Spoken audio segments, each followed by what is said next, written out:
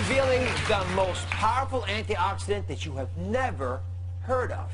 And it's one of the keys to fighting off the diseases that you fear the most. It is called glutathione. Now write it down because it's critically important. And here to tell us about it is the director of Yale University's Prevention Research Center and my good friend, Dr. David Katz. Welcome, David. So, glutathione has been described in many places as the superhero of antioxidants. Now, why is that? How come no one's ever heard of it before?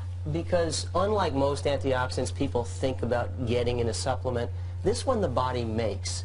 That's the reason people haven't heard about it. It's going on all the time. It's also the reason why it really is the most important antioxidant. It's the one that the body relies on itself to clean up critical toxins. So it's being manufactured all the time, and the body makes critical use of this to defend us against a variety of toxins. So I've got a little demonstration to really make this really clear to folks. This is absolutely essential. You know how I talk about all the things to do in your life, right? The foods to eat, the antioxidant vitamins to take. They all work through this. In the body, you've got glutathione.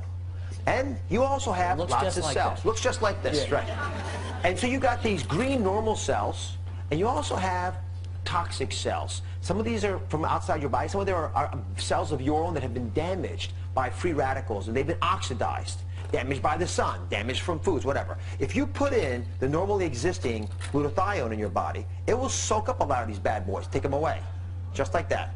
Now, if you don't have enough of the glutathione, now you put it in there, and you'll be lucky if you just get one of these toxic cells out. So you lose the powerful natural ability of your body to heal itself. You know, we always brag about how the body can help you almost always recover, but only if you help it do that for you. That's what this segment is about. Now, David, how do you know?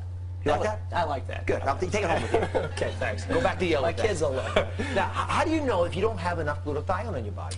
So the issue is this. If you have a chronic disease, most serious chronic diseases are associated with low levels of glutathione. So if you have diabetes, if you've been through cancer, if you're struggling with a serious infection, that may indicate that you're depleting your glutathione. May be worth checking your level, certainly worth doing things to bring your level back up.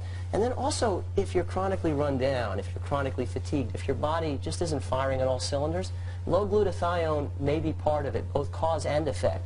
So you have to be sort of clued into how you're feeling and your general state of health. So you run a big center, and people come to you all the time. When you give people glutathione, in whatever form you get it to them in, what happens to them? So, in my clinic, we have a patient with Parkinson's who comes in weekly for an intravenous infusion of glutathione right into the vein, fairly high dose. And both we and the patient's neurologists are convinced that it has helped stabilize his condition. How do you like that? Hasn't cured it, hasn't made it go away, but it has helped prevent any further progression. And I think more and more we're going to see studies supporting that kind of application.